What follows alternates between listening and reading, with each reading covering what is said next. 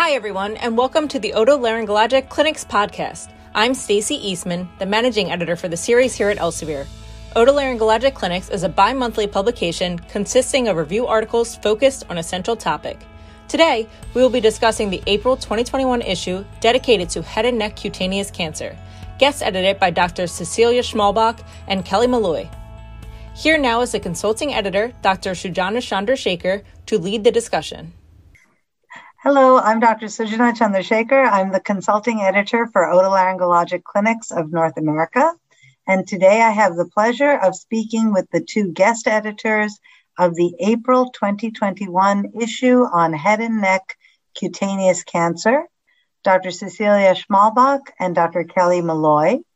Dr. Schmalbach is the David Myers, MD, professor and chair of the Department of Otolaryngology, Head and Neck Surgery at the Lewis Katz School of Medicine at Temple University and director of the Head and Neck Institute at Temple University in Philadelphia, Pennsylvania. She is also the editor-in-chief-elect of Otolaryngology Head and Neck Surgery, which is the journal of the American Academy of Otolaryngology Head and Neck Surgery.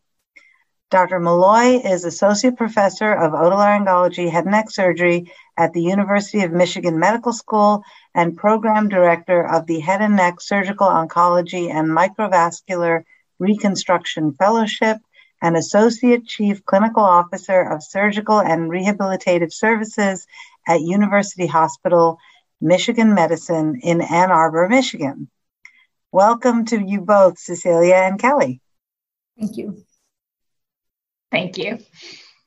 So I am so happy to talk to the two of you, absolute experts in this area, but also compassionate and ethical physicians who can understand all that it means to have a disfiguring lesion of the head and neck and what we should do to maximize the patient's quality and quantity of life with their treatment. So, we've discussed amongst ourselves, and of course you point out in the clinics that cutaneous or skin cancer rates are increasing in epic proportions, and they affect all ages, especially the elderly. Back in the day, people didn't put on sunblock. They actually put on oils and things to tan more or to invite more sun damage into their skin, and those mistakes are coming home to roost right now. Yes, we see it in the elderly, but we also see it in younger people. And I think the way you've both assembled these 15 articles and their authors covers the subject of skin cancer in the head and neck in its entirety and brings a diversity of experiences and opinions to the science that you cover in this issue. So let's share some highlights from each of the articles. Let's start with the first one, which is Epidemiology and Prevention of Cutaneous Cancer, written by Drs. O'Leary and Wang. And Cecilia, Dr. Schmalbach, I'll address this question to you. Non-melanoma skin cancer is the most common malignancy in the United States. So what preventative measures are we advocating for our patients? Sure. So I'll just begin for the audience defining non-melanoma skin cancer. It's a really large category, actually with over 80 histologic subtypes. Thankfully, the majority are basal cell carcinoma, squamous cell carcinoma, and then Merkel cell carcinoma. I really appreciate you allowing us to do this issue because it really, when you look at the manner in which skin cancer has become an epidemic in our country. It is an economic healthcare burden and one that having prevention and getting awareness just becomes so important. So I appreciate this platform. I think it's important to recognize that the cause of the non-melanoma skin cancers, in particular basal cell and cutaneous squamous cell, is that cumulative years in the sun that you just described. And it's specifically the ultraviolet radiation. And the World Health Organization actually defines ultraviolet radiation as a carcinogen. So think of that as no different than asbestos or tobacco. And actually, it's recognized that tanning booths also lead to that cancer-causing exposure. And in fact, in some countries such as Brazil, Australia, New South Wales, it's actually outlawed altogether. Kind of a sobering statistic is that your risk of developing non-melanoma skin cancer in a tanning booth exceeds your risk of developing lung cancer if you smoke. And so with that, it all comes to prevention of that exposure to ultraviolet radiation. So avoiding tanning booths altogether, avoiding the peak hours of the sun. So that's from 10 a.m. to 2 p.m. If you are out in the sun seeking shade during that time, there are some great clothing lines now that have specific ultraviolet protection. Going back to, if you look at pictures from the 1950s and 40s, people wore long sleeve shirts and long sleeve pants. And so having coverage, thinking about that long, the brim, large brimmed hat. And then lastly, the use of sunscreen. And there, I will just acknowledge the literature can be a little bit controversial. And I think it's because there aren't standardized studies looking at the SPF. And so if you go to our colleagues from the American Dermatology Association, they advocate using an SPF of 30 or above. Keep in mind that sunscreens actually aren't waterproof, so you will need to reapply every 40 to 80 minutes. And they say that a shot glass of sunscreen is enough to cover the whole body. So those are some of the preventative measures that we can all take. So you're not supposed to drink the shot glass full of sunscreen, right? You just kind of slather it. Okay, got it. You know, it's very interesting. You and I were talking about it because, you know, like the good nerds that we are, when we get together, we talk about a variety of things, including the importance of sunscreen. And you had said your dream is that every ballpark you go to, every event you go to, there's just sunscreen there. And I thought, oh, that's a terrific idea. That's a great idea. And then I happened to be in Boston shortly thereafter, and lo and behold, in the outdoor play area outside the Children's Museum in Boston, there are free sunscreen dispensers, just like you'd get, you know, your hand sanitizer dispensed. And I was so excited. I think it's the only picture of the trip to Boston that I actually sent you. And I was like, look what I found here. So I think raising awareness in society by helping our colleagues by doing a clinics like this or by doing a podcast like this, but also by helping the public understand the reason. The statistic you said about the increased risk of skin cancer from normal tanning bed use being higher than the risk of getting lung cancer from smoking is really quite sobering. So as we move forward, you had mentioned, Cecilia, that there were different biological types of cancer. So Kelly, Dr. Malloy, let me talk to you about the article by Drs. Khandelwal, Echenique, St. John, and Nathan on cutaneous cancer biology.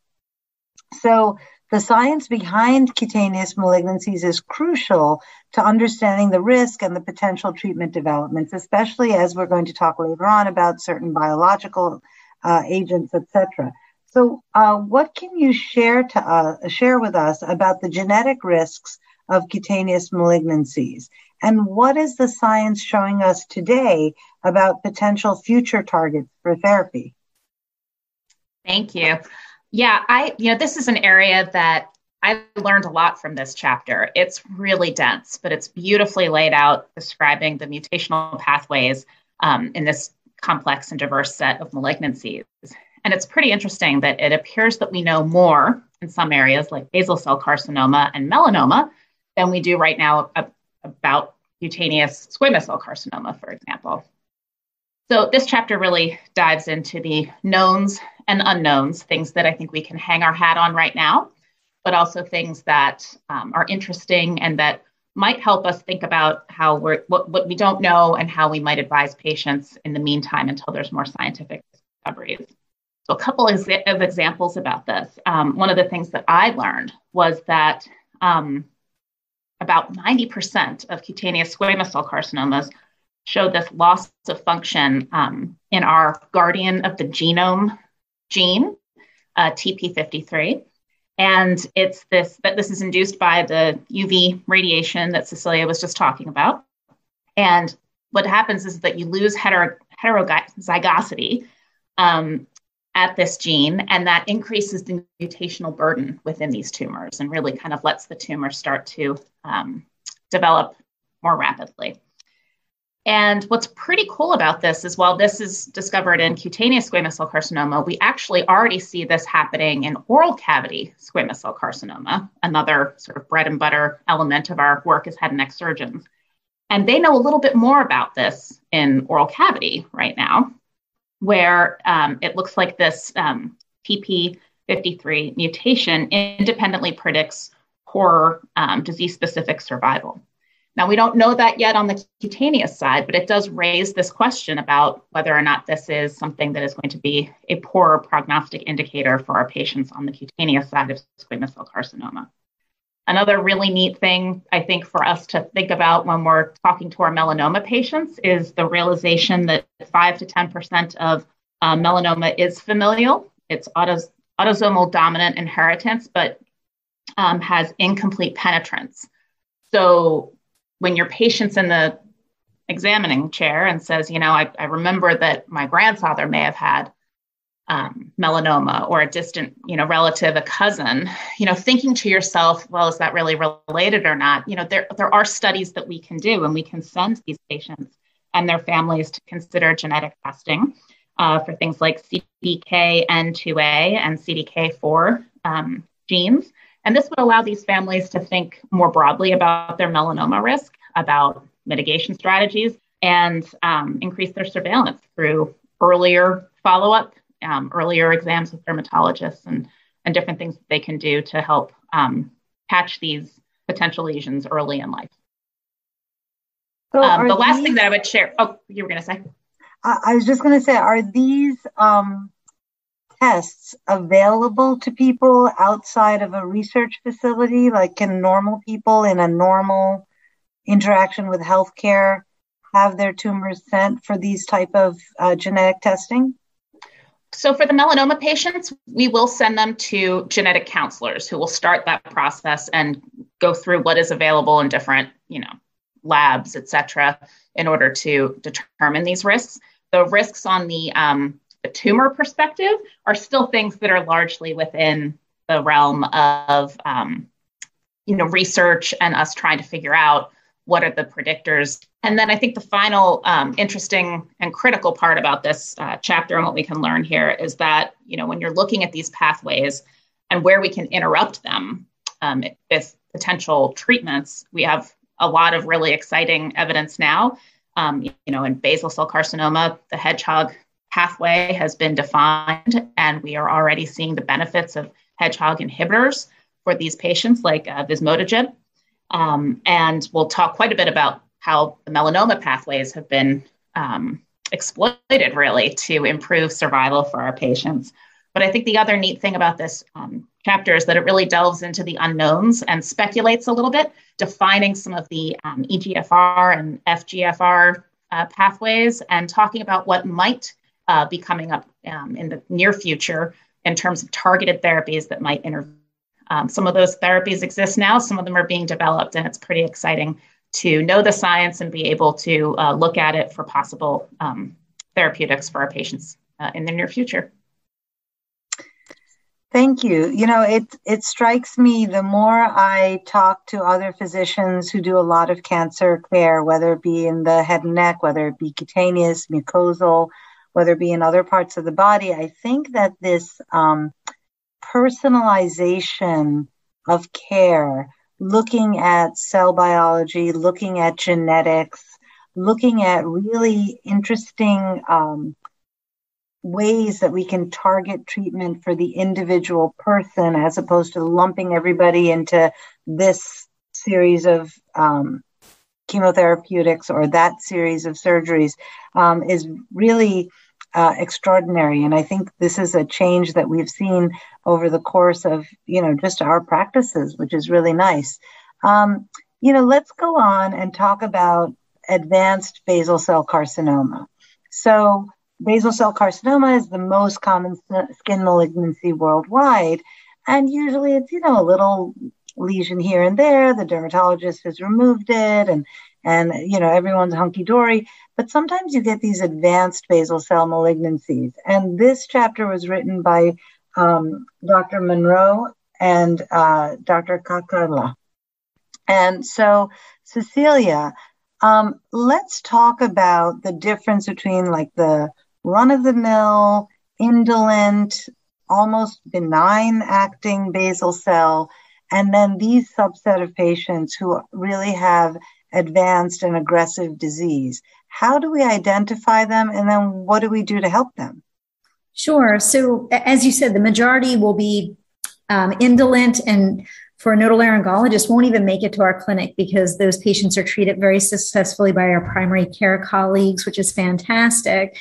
The patients that we need to be concerned about, that we need to think about a bit more of an aggressive treatment and closer follow-up are what's truly deemed a high-risk category. So in basal cell carcinoma, the staging system is a bit different, and they're actually divided into low risk and high risk. So examples of high-risk patients would be your immunosuppressed patients that we'll talk quite a bit more about later on. It would be the patient that's already failed standard treatment and they've developed a recurrence, for example, especially if it's in the setting of irradiation. We do recognize at the histologic level, there's some forms of basal cell carcinoma that are going to be more infiltrative and aggressive. So they include the micronodular subtype, infiltrative pattern, sclerosing pattern, or morphiiform. So that's where you really can lean on your dermatopathologist and that report to help guide you. We know that if there's evidence of perineural invasion and perivascular invasion, similar to mucosal disease, those can also be more aggressive. And then lastly, it actually is impacted by where on the face the basal cell arises. So we often talk about the H zone or the mask region. So the perioral, periocular, nasal region and ears, those can be higher risk as well. So that's your high risk group. And then you asked about, well, what do we do for treatment in these patients? And I think some really important takeaways that were nicely outlined in this chapter are that, for your high risk, surgery remains the standard of care, and then possibly adjuvant radiation, depending on final pathology. You opened up by talking about just compassion and quality of life. We recognize some basal cells can be so significant that to resect it functionally or socially would be just devastating. In those patients, primary radiation could be utilized as an alternative, and certainly there's good long-term control, not quite as good as surgery.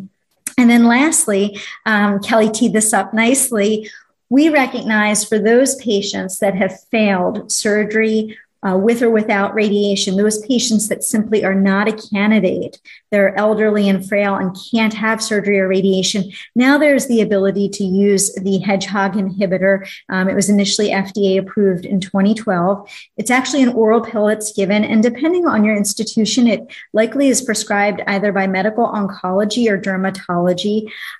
Most patients do tolerate it quite well, although they often will need a drug holiday within 3 months' time because of significant arthralgias and muscle pains, etc. And so the hedgehog inhibitor definitely has been great. It's important to recognize it is end of the line, though. It's when all other treatment options have failed. It should not be the first drug of choice off the shelf. So think about, again, those patients that have failed surgery and radiation or aren't candidates. And then lastly, the most recent approval, and we'll talk more about this as well, are the PD-1 programmed F1 inhibitors, specifically cemiplimab. And for advanced basal cell carcinoma, I think it's really important for listeners to understand that to be eligible for a PD-1 inhibitor for basal cell carcinoma, you actually have had to have failed a hedgehog inhibitor as well. That's important to know. I think the authors of this article and the previous one both provided these clinic care points at the end of their articles, which I, as the earwax specialist, found to be really, really helpful in synthesizing the sort of dense information, important information in each of the articles. So we've talked about basal cell a bit, and we've talked about the various histologies of non-melanomatous skin cancer. But Kelly, melanoma is still a bad player. So you and Dr. Vivian Wu wrote the article on sentinel node biopsy for head and neck cutaneous melanoma. So, I think that this is another area that's fraught with a little bit of debate or maybe controversy of when do you do a sentinel lymph node biopsy? How accurate is that biopsy going to be? Like, are you going to biopsy the good node and not biopsy the bad node? And then does it control disease? Like, having done this, does it help? So what is the current evidence now to support the use of sentinel lymph node biopsies in these patients? Yes, this has definitely been an area that has been fraught with debate and controversy. And even as we have, I think, settled quite a bit of that debate over the years, now there are new debates to be had. So this was a really fun chapter to write. To answer your first question about accuracy and safety and impact of sentinel node biopsy, we are fortunate to have had large-scale multi-institutional studies like the multi-center selective lymphadenectomy trial 1. We call that MSLT1, and then you'll hear shortly about MSLT2. And these large studies have been critical in establishing, the safety reliability profile of this procedure. And so looking at MSLT1, what it showed us was that it was really geared to demonstrate accuracy of sentinel node biopsy. And it looked at patients, with melanomas at all subsites, and demonstrated that about 16% of patients who were randomized to the arm that got sentinel lymph node biopsy had a positive sentinel node. And then the folks that were in the other arm, the wide local excision alone arm, about 15.6% of those patients eventually developed a positive node. So those numbers, so similar, it basically shows us that you can get an accurate sentinel node. You can predict that the node is there, pick it up, remove it, and diagnose it certainly sooner. It also showed that the folks that were observed after a wide local excision alone developed, when they did finally develop lymph nodes and demonstrated their positive node, they tended to have more lymph nodes also. So it indicated disease progression, which really is where most of us would argue early sentinel node in the right patients really makes a difference in terms of early and accurate diagnosis, staging, and actually probably treatment as well. I think the other thing that's really important is that MSLT1 showed us that these lymph nodes also have really important prognostic value, and that there was a significant improvement in overall survival and melanoma-specific survival in patients who had, first of all, a negative sentinel node at the time of their intervention, and even between those who had a positive node, comparing them to the patients who had a positive node demonstrate more, naturally, not having had it picked up in a sentinel node fashion, having your sentinel node identified and excised earlier on had a survival benefit as well. So that's where we really determine that this technique has value, that it's accurate, that it does have a great safety profile, and that we should be doing this for the benefit of patients. Now, one of the big criticisms of MSLT1 is that it really had very few head and neck patients in it overall. And this is a constant critique of most of these large scale trials that have occurred over the years. And that'll be true of MSLT2. And also, some of the big trials coming out of Europe don't have any head and neck patients in them. So it's something that I think overall we really have to keep an eye on, because we want to make sure that, our patients are being counted in these trials, and we're going to have to look in the future as to how to enroll better. But what we wound up doing actually here at Michigan back in 2012, we published on our own series of just over 350 melanoma patients who underwent sentinel node. and looked at, what can we learn about the accuracy and the safety of this technique. Looking at all those patients, there were really no major, complications of the procedure. So all these concerns about cranial nerves and disrupting lymphatics and things like that did not bear out in our sentinel node population here. And moreover, we also demonstrated that the accuracy of the technique was tremendous. The negative predictive value of a negative sentinel node is 95.8%, which really means that only 4.2% of patients are going to recur in the nodal basin, after a negative sentinel node. So we go over that with our patients. We make sure that they are self-examining, that they are following up with their dermatologist, and someone's feeling their neck and their parotid region consistently after a negative sentinel node.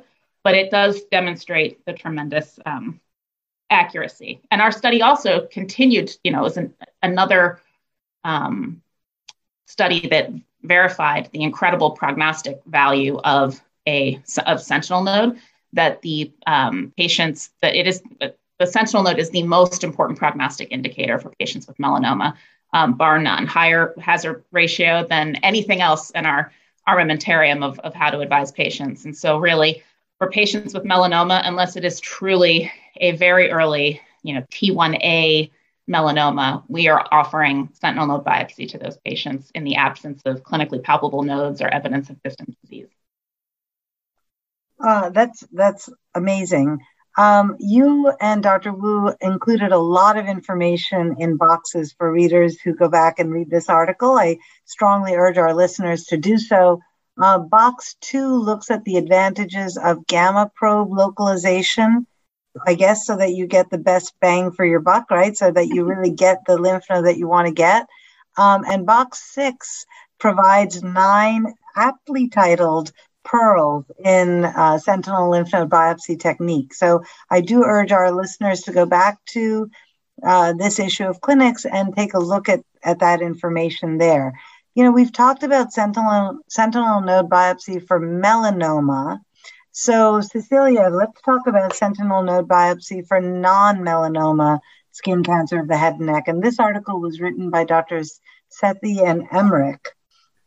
And so my question is, does what Kelly just said for melanomas hold true for non-melanoma skin cancer in the head and neck in terms of sentinel node biopsy? Sure. So the answer is yes and no. It's yes in that, a walk away and take home point is that sentinel node is standard of care for melanoma. It is also standard of care for Merkel cell carcinoma, which we'll delve into a little bit more later on. But the risk of having occult or micrometastatic disease, meaning a patient walks in and you don't palpate any lymph nodes, you don't see any concerning lymph nodes on a CT scan. For Merkel cell carcinoma, 40% of those patients will actually have regional disease. We know their survival rate drops by 50%. We know they warrant more aggressive treatment. And so certainly the most sensitive and specific way to stage these patients that are clinically N0 for Merkel cell would be sentinel node. When it comes to the other non-melanoma skin cancers, and I would just encourage the readers to look at table 1, which the authors really nicely outlined. For squamous cell carcinoma, we still have a bit more to learn. We do know that the false negative rate, meaning you map a nodal basin and the patient winds up being negative but recurs down the road, we know that rate mirrors melanoma. And so that's very exciting because it's considered standard of care in melanoma. Having said that, squamous cell carcinoma doesn't have an overall poor, if you take all comers, as poor of a prognostic factor. So it would be really cost prohibitive to do a sentinel node on everyone. So we still need to learn who would benefit for squamous cell carcinoma from sentinel lymph node mapping. So I can say in my practice, it's your high-risk immunosuppressed patient. Some other factors that the authors highlight would be a T2B stage, or patients that are poorly differentiated, have deeply infiltrative squamous cell carcinomas. And then lastly, sebaceous carcinoma is a rare but another category where one could consider utilizing sentinel node, again, for the most accurate staging. At the end of the day, if your risk of harboring occult nodal disease is 10% or above, that's when you could consider sentinel node.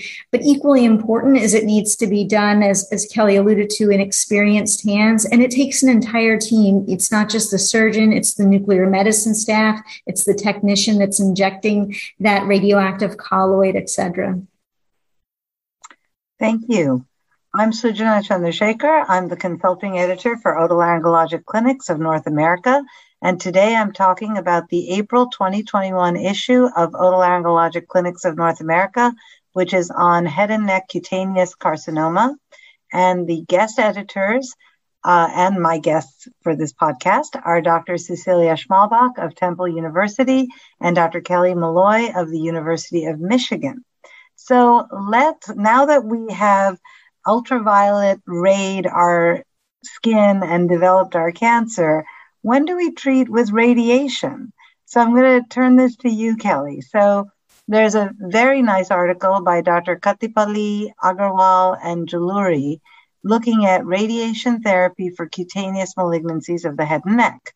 So we talked about the fact that for the most part, cutaneous malignancy is a surgical disease. So when would there be a role for primary definitive radiation for skin cancer patients? And then when would it be used as an adjuvant?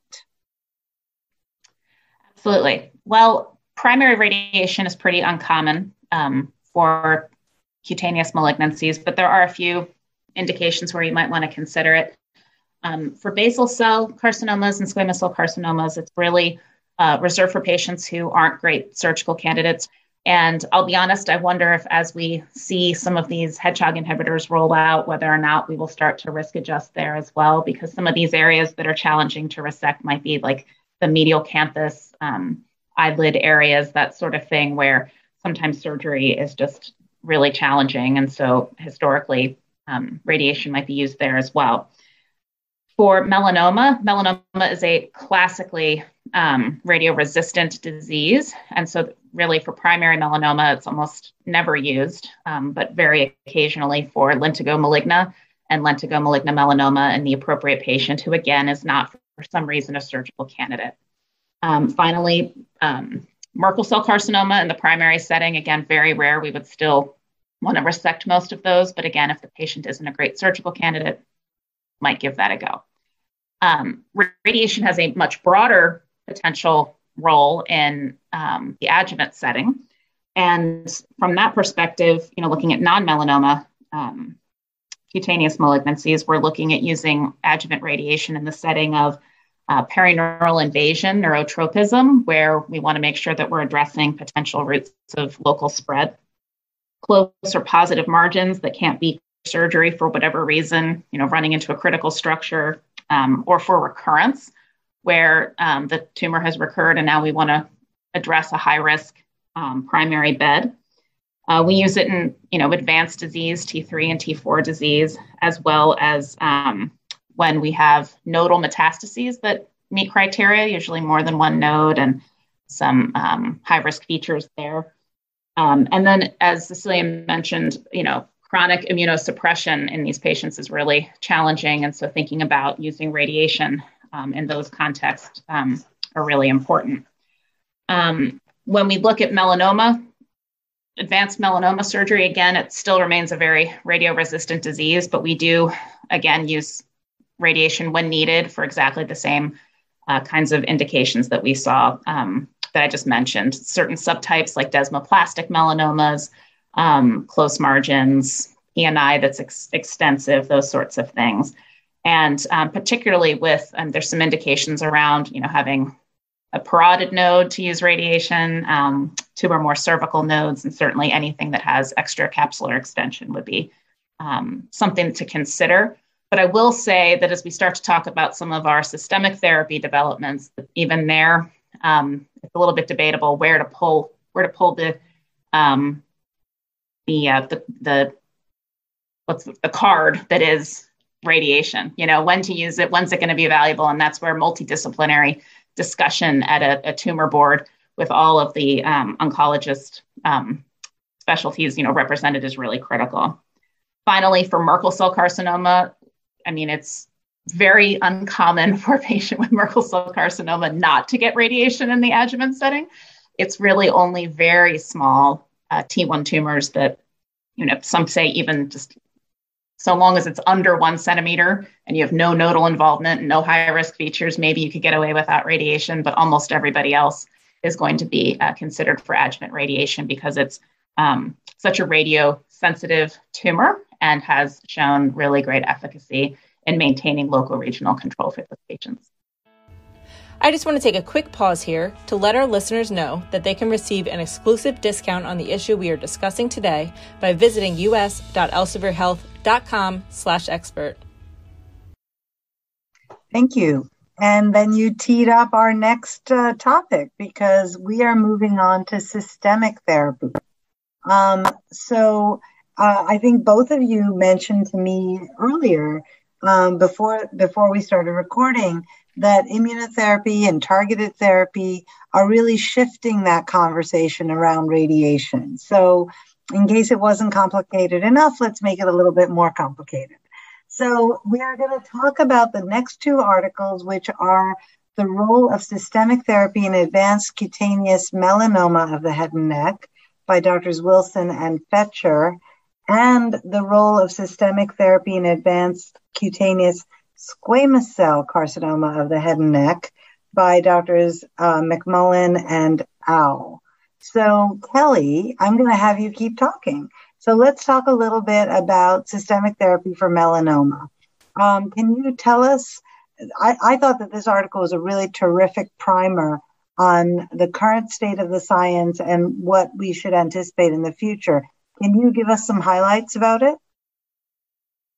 Absolutely. I will encourage all of your listeners to dive into this chapter because it is dense and but it's also so clear. It really, defines the different pathways and, how we think about these new drugs. And I think the take-home points for us, predominantly a surgical audience, are a couple.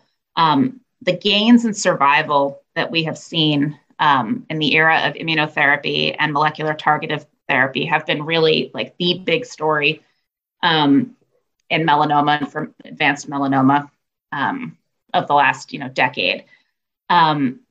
For diseases in the context of unresectable advanced melanoma, patients often did not have survival expectations that would even make it to a year. And now, with these looking at 5-year survival rates that approach 50 and 55%. So it is a huge difference from where we were, just a few years ago. I think the big take-home points are like the 2 different chunks of drugs that we're talking about. Sometimes we, as surgeons, will use the term immunotherapy a little bit broadly. And I think what we really want to emphasize is that you have, immunotherapy really refers to checkpoint inhibitors. These are antagonistic antibodies against specific targets like CTLA-4. That's what I always struggle with how to say all these drugs perfectly. And it's always nerve-wracking when you're doing it on a podcast, but that's your ipilimumab. See, I can't even do it in a context like this. But then you have your PD-L1 inhibitors, your PD-1 inhibitors, pembrolizumab, nivolumab. Those are all drugs that will then interfere with T cell activation. And what's interesting is that, as they've started looking at these drugs, it does appear that, looking at them in combination is more effective than using them in isolation, but that also will increase their levels of toxicity. And these are something that we'll talk about in just a minute, because that's the other thing that I think surgeons need to know is the side effect profiles. On the flip side, our molecular targeted therapies are things like BRAF and MEK inhibitors. And so those are also used in specific instances. But what's really cool is the surgeons were able to actually start to drive some of that conversation. So whenever I have a patient who has a positive sentinel node or, heaven forbid, more distant metastasis, I actually send the patient that their tumor for BRAF analysis up front. So that way we have that information ready or even if we're not going to use one of these targeted therapies up front, we know that we have it available should the patient need it in the future. So a big pearl for the surgeons is to think about doing that for your patient. I think the other thing that is important for folks to take away from this chapter is what some of these systemic therapies don't know how to use them yet. And I think we're still figuring out their role in adjuvant treatment and potentially in neoadjuvant treatment. I mean, there's groups looking at that, but it isn't quite as clear just yet. And I think we all have to think about how to use these agents in a collaborative, multidisciplinary fashion. So that way we're thinking about them for the right patients. I think looking at them in an adjuvant, neoadjuvant setting is best, considered on a clinical trial and bearing that in mind. Because the other thing that I think sometimes gets lost in this discussion is around the toxicity of these agents. They are absolutely better tolerated than a lot of our classic chemotherapeutics. However, that does not mean that there aren't significant side effect profiles for these drugs, and they can actually cause quite a bit of harm. So I think bearing that in mind and being familiar with them, these drugs are very hard on bowel, skin, and endocrine systems. And that's where we see the side effects. And because they are drugs that modify, the immune system, those are the kinds of things that we see happening in these organs as toxicities. We see colitis. I've had patients who actually have needed to have bowel resections after or during their treatment. Vitiligo is very common in these patients. And I've seen both thyroid and pancreatic failures. And sometimes these things get better, not just you have a drug holiday, but often have to be treated with high-dose steroids as well. But sometimes these things are permanent. And so it is really important to bear in mind that as successful as these drugs are, they too have significant side effect profiles, and that we don't want to be looking at these drugs as a substitute for some of our surgical therapies quite yet until we know more and until we can really, risk adjust with all of the different therapies that we can bring to these patients. I think that really emphasizes the thought process and the multidisciplinary approach that both of you have made sure that we understand is important. Cecilia, let's talk about these same or similar types of therapeutics in advanced cutaneous squamous cell carcinoma. Anything different to add, different than the melanoma concerns? Yeah, we are starting to see some excited advancements in systemic therapy for squamous cell carcinoma. By no means is it to the point where we have progressed in melanoma, because they're two different biologies, two different disease entities. So again, just in the way of review, and in this chapter that was written by Drs. McMullen and O, they did an outstanding job walking us through. So the standard of care for advanced cutaneous squamous cell carcinoma, and they define it nicely in the first table, is surgery and radiation. And you would think that, like mucosal squamous cell carcinoma, that chemoradiation in the adjuvant setting would be helpful. It's really important for our listeners to know that actually the TROG trial did not show a survival benefit when adjuvant chemotherapy was added to traditional radiation. Instead, where we have seen the advancement, and this overlaps beautifully with what Kelly just described, is the PD-1 inhibitors. And so recently in 2018, we saw cemiplimab, FDA approved for, again, the most advanced squamous cell carcinoma, end of the line. The patient has failed traditional surgery or is not a candidate, failed traditional radiation or is not a candidate. And then you can go to cemiplimab, and then more recently it was pembrolizumab. This is exciting. We still have a lot to learn. The use of it in the neoadjuvant setting, meaning before surgery, remains to be determined. But I will say, I don't think it's going to be exactly the end all be all. And I'm a very positive person, but it's important to understand that when these important clinical trials were published, one needs to understand what the response rate was. And it actually wasn't total cure or response. And in fact, for the original study with cemiplimab, only 4% of those enrolled had a complete response. Just under 50% had a partial response, which was fantastic. It's also important to realize that the duration of the response. 61% only saw it for 6 months. So it is a great alternative that we never had before for the recalcitrant squamous cell carcinoma patients, but we still have a lot to learn. And the other thing I like to highlight, and this will come up again later on, is that there's still a question of the use in our immunosuppressed transplant patients. And so I'm going to use that to hopefully entice you to keep on listening, and I'll talk about that later. Fantastic. Here too, there's a nice box of clinics care points that I urge you guys to go back, take a look at the whole issue, and look at these sort of very beautifully organized pearls of information that each of these authors has provided. So, we've mentioned that there are other types of skin cancer other than basal cell, squamous cell, and melanoma. And there's an article by Drs. Lango and Schneider looking at Merkel cell carcinoma and the surgical management of it. And I think we've actually covered a lot of what they say in this article already. So I will just say it's a terrific article, and I think people should really read it. We have not touched on cutaneous sarcomas as much. And that article was written by Drs. Tillman and Liu. And so, Kelly, can we talk about this sort of rare cutaneous sarcoma? They're pretty diverse. So are there any pearls when the surgeon is confronted with this as the tumor biology? Absolutely. It is hard to generalize about these sarcomas because they are so rare and so different from each other in many ways. However, there are some commonalities in how we address them. One is that almost all of them require really wide margin surgery.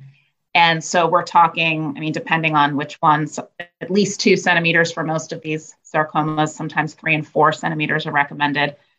Thinking about when to, it's very rare that we're getting an MRI for any of these other cutaneous malignancies, but sometimes with some of these sarcomas, that's recommended, particularly if you feel sort of a lower, a deeper element and any kind of degree of fixation on underlying tissues.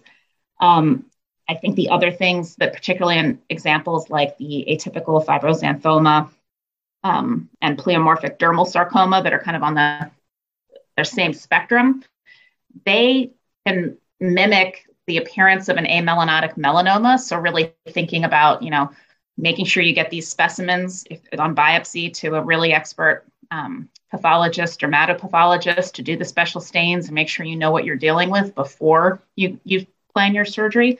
Those sorts of things are the general rules. And I think the other overarching pearl that I would offer is that anytime one of these shows up in your clinic, take the time to back up a moment and spend a little time that evening or later that week looking up the current science, because it does change from time to time. And none of us sees so many of these that, what you did 2 years ago is necessarily what you should do now. And I'll give you the example of angiosarcoma, where it is still primarily, I think, a surgical disease, all comers, but depending on where you are in your institution, I was all set for surgery. I had done my mapping biopsies because these are classically infiltrative and can extend well beyond where the naked eye would potentially think that they're going to be. And I was all set for that. And I spoke with one of our medical oncologists who's a sarcoma expert. And she said, hold the phone. We want to do chemo up front.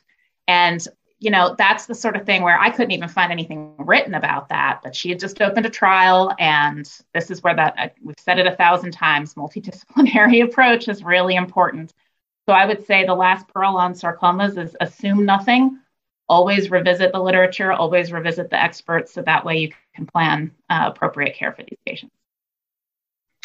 I think that's really helpful. I will point out that tables 1 and 2 in this article are really useful as they characterize patient population and presentation by tumor type, and table 2 outlines pathogenesis, histology, and treatment strategy by tumor type. And I think it's a very nice way. As you said, these are really rare. The science is changing. So to wrap your head around how these are presenting. I'm Sujana Chandrasekhar. I'm the consulting editor for Otolaryngologic Clinics of North America. And today I'm talking about the April 2021 issue of Clinics, which is on head and neck cutaneous carcinoma, with guest editors Dr. Cecilia Schmalbach of Temple University and Dr. Kelly Malloy of the University of Michigan. So, my goodness, Kelly, you talked about 2, 3, 4 centimeter margins in the head and neck. So we're talking about some significant tracts of land that are missing when there is appropriate tumor extirpation. So let's talk about reconstruction. And we started this podcast by talking about the specific ethical and compassionate concerns when this is on the most visible portion of a person's body. So Doctors Eid and Arosarena have written a really nice article on the various reconstruction techniques. So can you talk to us about the different skill set that the reconstructive surgeon needs to have so that the maximal benefit with the minimal donor defect or whatever else is achieved? Absolutely. I think broadly speaking, and this chapter demonstrates it's beautifully. I mean, these two surgeons shared so many gorgeous photographs of different options and shared a real thoughtful approach to a wide variety of defects. I think our reconstructive surgeons have to be prepared to use everything in their toolkit, from a local flap or a skin graft to free tissue transfer. But moreover, they also have to have an oncologic eye as well. And what I mean by that is that the reconstruction is dependent on good cancer control in that bed. And I think that that's important to bear in mind because errors can be made. And that's everything from receiving the patient from another institution and not knowing exactly where the margin control is. There's that story about Ronald Reagan and the Russian proverb, trust but verify. Trust but verify is really important in these situations when, it's probably worth the time to delay reconstruction while margins are checked, whether it's at your own institution. Before you put a beautiful reconstruction up there, you want to make sure that you have final negative path in a lot of these situations. If the patient's coming from an outside institution, getting that outside pathology here to review and make sure that you're comfortable with the oncologic quality of your defect. I think function and form are obviously the things that most reconstructive surgeons look at as, what they're taxed with and what their ethical burden is, as you put it.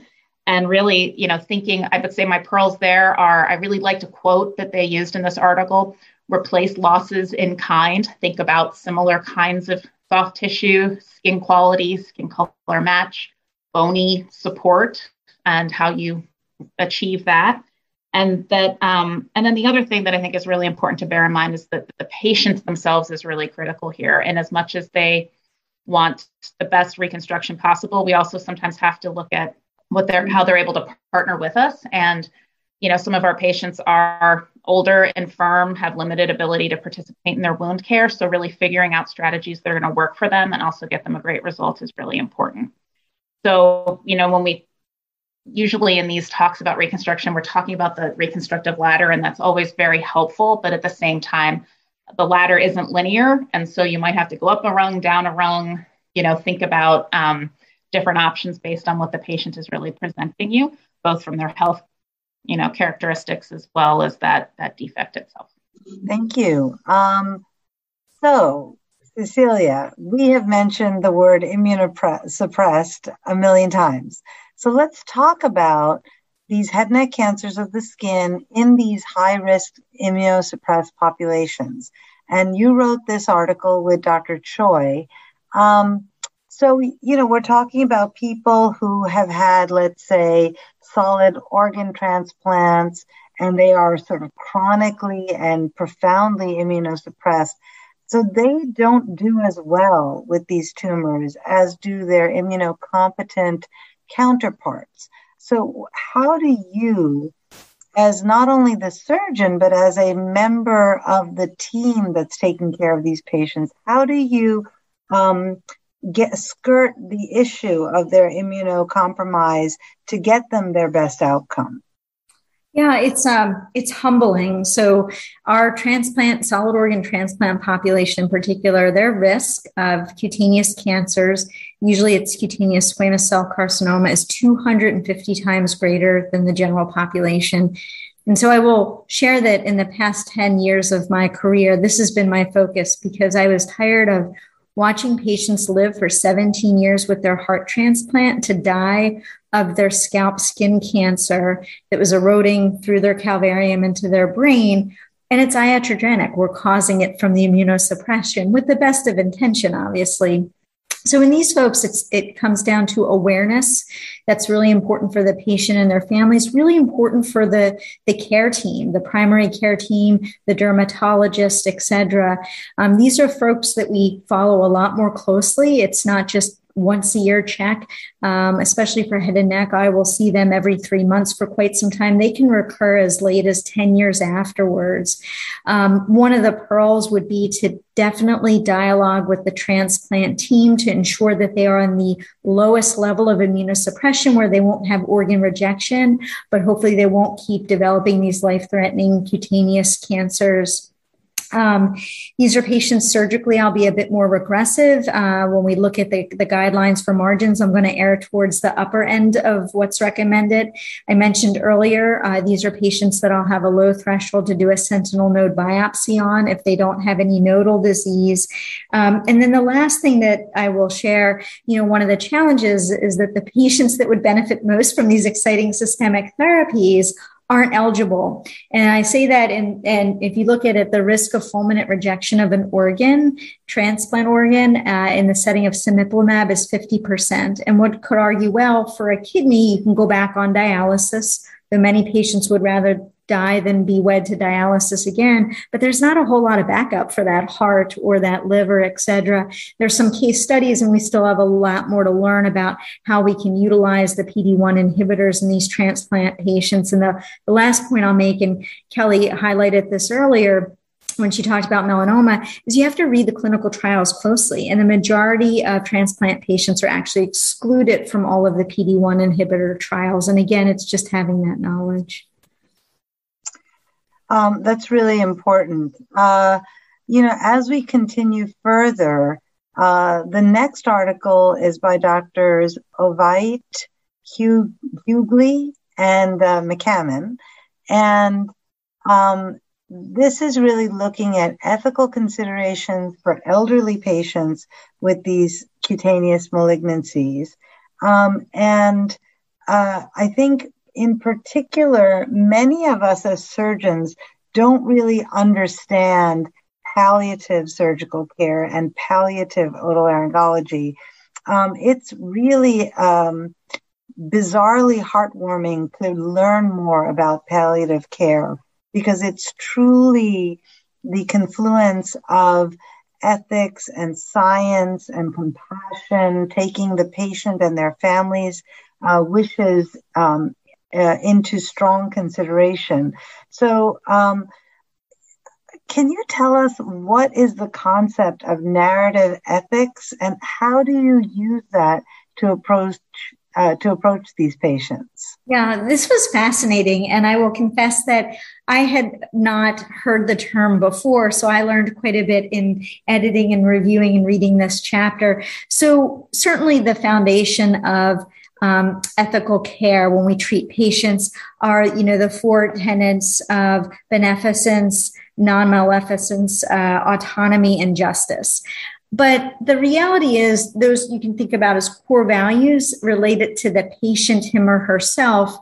But then you need to really take a step back, and I see the narrative ethics as just the reality, the global holistic picture.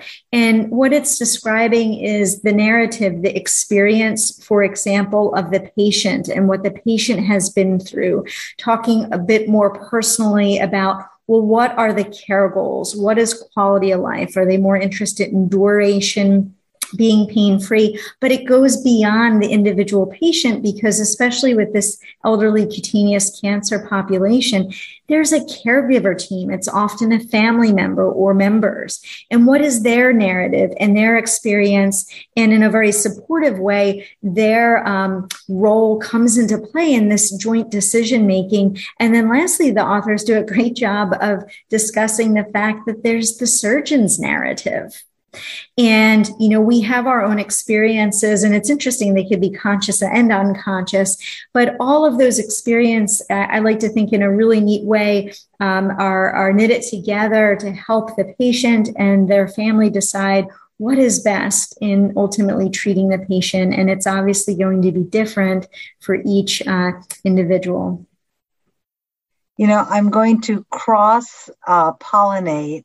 So I do this podcast for clinics and I love it. I also have a show called She's on Call, which is a video show, but you don't have to look at me. You could just listen to those podcasts too. We did a show on palliative care July 18th of 2021 with Dr. Melissa Red Hoffman and Dr. Amrita Krishnan. And it's very funny because Dr. Hoffman and Susan McCammon know each other very well. And it was very nice to sort of, be connected to different, approaches to healthcare. But I thought it was going to be like the most depressing show I had done on She's on Call. And I must say, based on a lot of what you're saying, a lot of what's in this article, it's really the most uplifting uplifting show that we did. Just left us feeling the way we did when we chose to go into medical school and we chose to be healers, not just surgeons, not just radiation oncologists, not just medical doctors, but actually healers. So there you go. There's my plug. So let's move along and let's talk about injectables. So we've talked about systemic therapies, we've talked about surgery, we've talked about radiation, we've talked about all the mizimabs and zizimabs and all the mabs that there are. Where is the role for injectables in head and neck cutaneous melanoma? And this article was written by Dr. Romanchik and Mark. So Kelly, how do they work? What are they? When do we offer those? Thank you. Yeah, they're kind of an interesting subset of therapy. And historically, they incorporate things like even tumor vaccines. But the modality that the chapter focuses on and the one that is, most well-known and clinically relevant right now is TVEC. And this is an FDA-approved, live attenuated type 1 herpes simplex virus that the attenuation has really been around making it selectively virulent to cancer cells and downgrading the virulence for normal cells, which is really important if you're going to be injecting a virus that's cancer-directed. It better direct to cancer cells. And what happens is that attenuation is about deleting and inserting different genes that increase the oncolytic potency of this modality and really give it tumor selective virulence. So it's pretty neat. And what it does is after injection, it induces an immune response, release of GM-CSF, which, heightens the immune response to the tumor. And it strengthens both local and systemic tumor response. So what's really kind of cool about this is while you may be injecting a lesion, a cutaneous lesion, say a large dermal metastasis, but you will likely see in many patients response elsewhere. So in potentially even a distant metastasis, but certainly in other, often when we see dermal metastases and showering of in-transit metastases, there's lots of little melanoma, sort of little lumps and up in a sort of aggressive local pattern. This TVEC can be used, as monotherapy. It can be used in combination therapy with some of our other, the systemic therapies that we talked about. Those are still really under investigation. But the application of this is really in patients with unresectable, or what I would probably call more like surgically uncontrollable melanomas. And so that's where you've already operated. The patient has dermal metastases that are really very difficult to control, and they're becoming innumerable and clinically apparent. And really, the surgery is just not going to get them where they need to go. And so this is a neat modality to be able to induce an immune response to start to try to control some of that disease, both in the local field as well as more systemically. So, I think you made a point that no single surgeon or site has a lot of experience with this additional modality. So I wonder, Cecilia, if you can talk to us about your understanding and experience of these injectables. Yeah, well, I was so fortunate. Lawrence Mark was one of my former colleagues when I was at Indiana University. And it really takes someone, and he's brilliant, someone who's willing to spearhead either the clinical trial or the initiative. So it's interesting. He's a dermatologist by trade. Sometimes it'll be an oncologist, sometimes a head and neck surgeon. So similar to what Kelly said, just echoing her point, TVAC is the one that I was most familiar with. I think also some of the IL-2 agents as well. But these are to be used definitely in the setting of a multidisciplinary tumor board. So a lot just depends on the patient population and the access to the drug, if you will. As I was reading through this article, I told you guys I end up reading every issue like 3 times. You would think I'd be a lot smarter than I am. But I was reading through, and table 5 in this article shows the recommended dosing ratio of injection volume to lesion size. And I think that's rather important. And then figure 2 shows radial injection techniques, which are a little different, whether it's a cutaneous lesion, a subcutaneous lesion, or a nodal lesion. So I recommend that the listeners go back and take a look at those as well. And so this issue of clinics concludes with the role of Mohs surgery in cutaneous head and neck cancer by Dr. Gina Jefferson. So let's talk about Mohs surgery. It was first described in the 1930s by Dr. Frederick Mohs, and he called it chemosurgery, which preserved as much normal tissue as possible.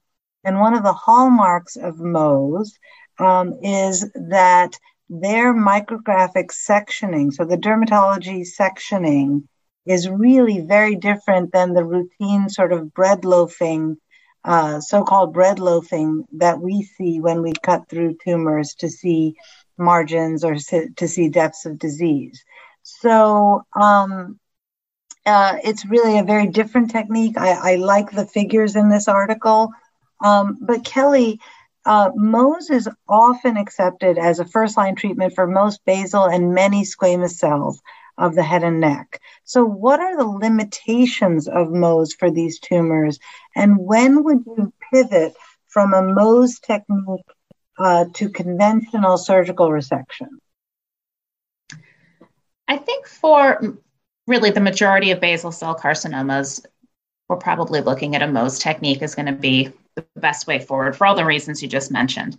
But occasionally those will be beyond Mohs, when they're really locally aggressive and eroding into, cartilages and bone and whatnot, where, and some of those are the same instances also that we're thinking about, what other approaches we might want to take into consideration, whether it's upfront vismodegib or other, that multidisciplinary discussion. But I think for the majority of basal cells that are sort of run-of-the-mill, Mohs is going to be a great technique. And that's probably true for a lot of the squamous cell carcinomas as well.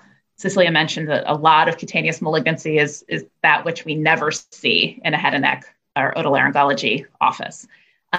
So I think sometimes we get a biased view as to, what's appropriate and what isn't. So I think we have to start off by saying that. But there are instances, particularly cell carcinomas, that I think we need to be careful. And Mohs can be really wonderful to, in experienced hands to address some high risk features like perineural invasion and being able to follow that and really be more confident about clearing it. But in extensive tumors, and I've certainly had the experience with some of my referring Mohs surgeons who are wonderful Mohs surgeons, but when they have tagged, the spinal accessory nerve or the facial nerve as where their positive margin is, you do wonder about, the conversation there and how we could have potentially done better. So, and that's hard to predict. This isn't to lay blame at anyone's feet, but it's just hard to predict. So I think to the degree that you can, palpate depth and think about, other nearby structures that a head and neck surgeon might be in a better position to help with, those sorts of plans are really important. And then I think what Cecilia just reviewed related to our thoughts around nodal disease. And so when we are going to be doing an investigation of potential nodal metastasis via sentinel node biopsying, I think there we should really be performing a more classic wide local excision at the time of the sentinel lymph node biopsy, because doing Mohs in advance could potentially disrupt the lymphatics. Doing a sentinel lymph node biopsy without excising the primary sometimes is fraught with inaccuracies because the radioactivity produces shine through and then we can't find the nodes. So really, I think trying to think about when to pivot towards a wide local excision approach is really important. I think the other thing that was really important about this chapter is does Mohs have a role in melanoma? And some people are, I've worked with colleagues at different institutions who are actively investigating that and feel that they can do that accurately. But in general, we're lacking evidence that this is a consistent and high quality approach for a couple of reasons. Melanocytes are difficult to assess on, the frozen section technique. There's disruptions of the actual tissue that make it really difficult to assess those melanocytes. We have to use special stains like MART1 and all the other ones that you've learned in preparing for your boards, Melan-A and S100. Those are really hard to do during Mohs surgery when you have a lot of them to do, and again you're working with frozen tissue. And I think the other thing that Mohs will impacts, you can't get a good Breslow depth, and there goes part of your prognostic value of your procedure and your staging, and that's really important as well. And finally, just putting into the same context of what I just said around so many of our melanomas are going on to, we're going to be doing a sentinel node at the same time. It doesn't make sense to be staging those procedures, or particularly when we don't have evidence that Mohs is going to give us a benefit on the oncologic resection side. Well, thank you. We have reached the end of the articles on head and neck cutaneous cancer. The April 2021 issue of Clinics also contains 2 articles in the series Intentionally Shaping the Future of Otolaryngology, which were guest edited by Dr. Jennifer Vilwalk. The articles in the April 2021 issue are on mentorship and sponsorship in a diverse population by Dr. Christina Cabrera Muffley, and Increasing the Number of Black Otolaryngologists by Drs. O'Brien, Dowse, Bayan, Stucken, and Von Abel. So I love that series as well. Very different than the sort of hardcore cancer discussion we've just had. I've urged our listeners to read those articles, and the podcast covering Dr. Vilwalk's entire series, which began in the August 2020 issue and ended in the August 2021 issue of Clinics, is available at odo.theclinics.com or wherever you get your podcasts. So I'm Dr. Sujana Chandrasekhar. I want to thank you so much the guest editors of the April 2021 issue of Otolaryngologic Clinics of North America, which is on head and neck cutaneous cancer. Dr. Cecilia Schmalbach is the David Myers Professor and Chair of the Department of Otolaryngology Head and Neck Surgery at the Lewis Katz School of Medicine at Temple University. She is Director of the Head and Neck Institute at Temple University, and she is based in Philadelphia, Pennsylvania. She is also the editor-in-chief-elect of the journal Otolaryngology Head and Neck Surgery, which is the official journal of the American Academy of Otolaryngology Head and Neck Surgery. Dr. Kelly Malloy is Associate Professor of Otolaryngology Head and Neck Surgery at the University of Michigan Medical School She's Program Director of the Head and Neck Surgical Oncology and Microvascular Reconstruction Fellowship and Associate Chief Clinical Officer of Surgical and Rehabilitative Services at University Hospital of Michigan Medicine, and she is based in Ann Arbor, Michigan. Thank you both so much, Cecilia and Kelly. I am honored to call you my friends and my colleagues, and I want to thank you for all the work you put in making this edition of Clinics so comprehensive. Thank you. For the opportunity. Great. Thank you for joining us for this edition of the Otolaryngologic Clinics podcast. For an exclusive discount on the issue we discussed today, focusing on head and neck cutaneous cancer, visit us.elsevierhealth.com/expert.